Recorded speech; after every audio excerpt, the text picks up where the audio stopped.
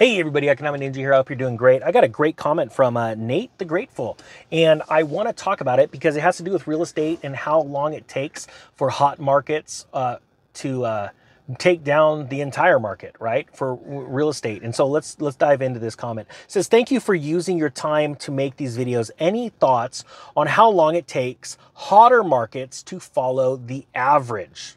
All right. Now, guys, a little backstory. So hotter markets, Boise, Idaho, Phoenix, Arizona, San Francisco, California. Let me think of some other ones.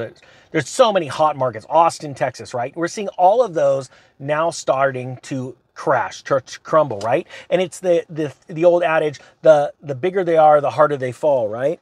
And Lake Havasu, Arizona is another example. These hot markets that exploded over the last 2 years due to people migrating, buying into these markets, a total buying frenzy caused these real estate markets to balloon, and now they're coming down. And the question is, how long will it take the average markets, the ones that were just going up so, they're going up strong, but not like crazy, to catch up with those, okay? Now, let me read the rest of the comment. It says, I run a roofing company in a small town in Colorado, and we're just now starting to see value engineering requests and cost rise pushback.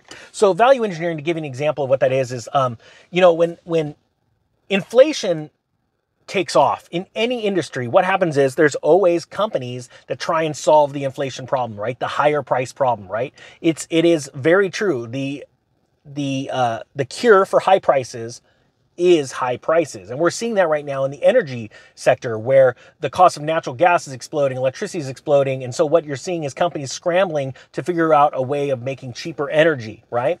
So that's how economies, the free market, deals with itself. It's self-healing, right? There's short bits of pain and then tons of relief because people walk away. And so value engineering is an example of when construction companies or builders, anybody in that industry starts to look for ways of doing something cheaper, right? So in the roofing industry, you start looking at different materials, different ways, different spans, all kinds of different stuff, right? To have less materials, less labor involved, so you can get it cheaper. And also the cost rise pushback is, when people are like, look, I don't have the money to pay for that. So if you want my business, you're going to have to lower your prices. All right.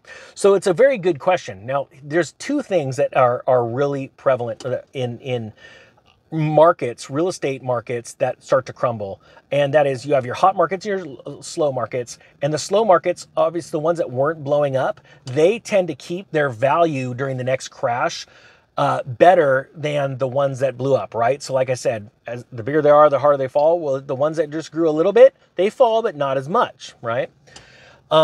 But the amount of time that it takes to catch up to those actually is getting quicker and quicker because of technology.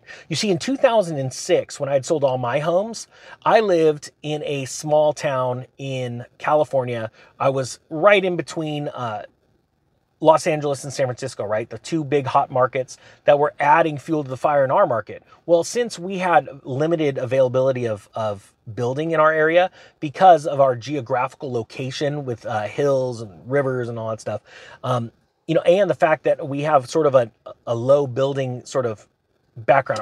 Our county does not want a ton of building, right? So we had low inventory, so we weren't affected as much, but my town where I lived in Paso Robles, California was affected. We got our price from peak to trough went down 40%. It wasn't the most in California. It wasn't the most in the nation, but it was drastically affected, right? Now, back then, we didn't have as much of the internet as we do today. And I'll give an example. YouTube wasn't even out when this thing started, or it was just coming out. And the information highway has sped up so fast and gotten so much more accurate as far as people can get news so fast. They don't have to wait till the nightly news. And you've seen in the last, 4 years, 5 years, if anything's taught you anything, it's that news is very selective, right? So the same way with real estate news, they wouldn't want to just throw out there, hey, real estate's crashing. Why? Because their mortgage companies are going to go out of business. Their insurance companies are going to go out of business. There's all kinds of issues from it. So they don't want to tell you. But now we have things like YouTube where you can get information really fast.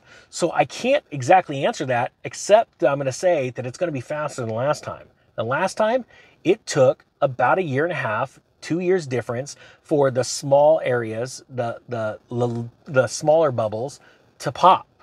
Now you're seeing headlines like there's blood in the streets. And by the way, guys, if you haven't seen the Real Estate Ninja channel, that's my other channel where I talk primarily on real estate, interest rates, mortgage rates, things like that. So please go check that out, the Real Estate Ninja. Hit the subscribe button to that because I'll be covering all kinds of topics as we implode. But if you are a contractor right now, I'd be very, very leery, very concerned, and making sure that you're getting your payments on time also, because payroll can just drain you fast. And this is that time when construction companies are going to go out of business fast, because if all of a sudden you go a month or two without business and you're keeping your guys on payroll busy, like at your house or doing some discount stuff, you can drain your account super fast. I own a construction company. I know how payroll can affect you when you're not getting paid right away from your homeowners. So it is a big deal, or your contractors. We have our A and B license though. So, but yeah, it's pretty crazy. All right, guys, I hope you got something out of this. I thank you so much for your comments, and I really wanted to answer that. I hope it did answer. The hardest thing is right now with the information moving so rapidly, there's so much news out right now. I think that this time we're going to see all markets get affected because, I mean, literally you have the CEOs of Redfin and Zillow coming out saying, all right, we were wrong. We didn't think it would crash this fast. That should tell you something. All right, guys, that being said, the Economic Ninja is out.